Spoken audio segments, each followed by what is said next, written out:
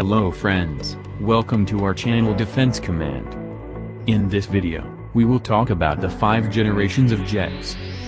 The notion of aircraft generations, a term that applies to only jet rather than propeller-driven fighter aircraft, appeared in the 1990s and attempted to make sense of the leapfrogging improvements in performance to jet fighter aircrafts. A generational shift in jet fighter aircraft occurs when a technological innovation cannot be incorporated into an existing aircraft through upgrades and retrospective fit-outs. First-generation subsonic jet fighters. The first generation of jet fighters such as the F-86, MiG-15 and MiG-17, had basic avionics systems with no radars or self-protection countermeasures, and were armed with machine guns or cannons, as well as unguided bombs and rockets. A common characteristic of this generation of fighter was that the jet engines did not have afterburners and the aircraft operated in the subsonic regime. Second-generation jet fighters. The second-generation fighters saw the introduction of air-to-air radar, infrared and semi-active guided missiles, as well as radar warning receivers into such aircraft as the F-104, F-5, MiG-19 and MiG-21. This generation's fighters also incorporated advances in engine design and aerodynamics, which allowed them to reach and sustain supersonic speeds in level flight. During this period, although air-to-air combat was still within visual range, radar-guided missiles started to extend engagement ranges. Third-generation jet fighters. This generation witnessed improvements in maneuverability and significant enhancements to the avionics suites and weapon systems. They were also the first cadre of multi-role fighters such as the MiG-23, F-4, and Mirage 3. Doppler radar supported a look-down/shoot-down capability, and with off-bore sight targeting and semi-active guided radio frequency missiles like the AIM-7 Sparrow and AA-7 Apex, aerial engagements moved to beyond visual range. The major change brought about by this generation aircraft was that it was no longer necessary to visually acquire opponents to neutralize them and gain control of the air. Fourth-generation jet fighters.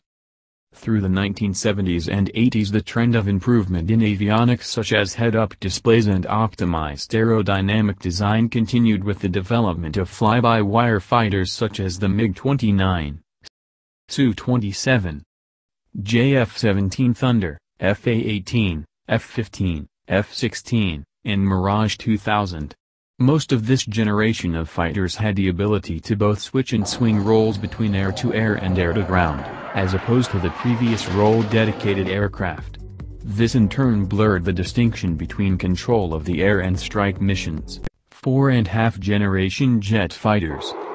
The concept of having a half-generation increment stemmed from a forced reduction in military spending, which resulted in a restriction in aircraft development.